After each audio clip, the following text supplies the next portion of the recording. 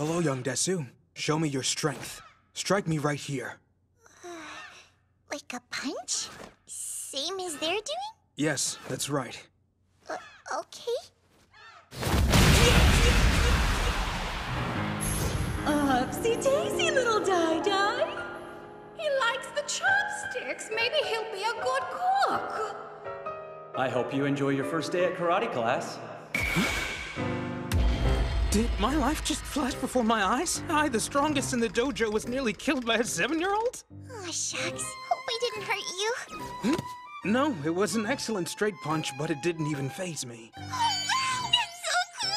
You're the first thing I couldn't break! Can I go again? Maybe I can do better this time. Not today. I wouldn't want you to hurt your fists. Bye, Daigo! Let's play again soon! A child prodigy, of course! I should have known. At first, I refused to accept the extent of her might. Perhaps that punch was a fluke, I thought. But then, the very next day...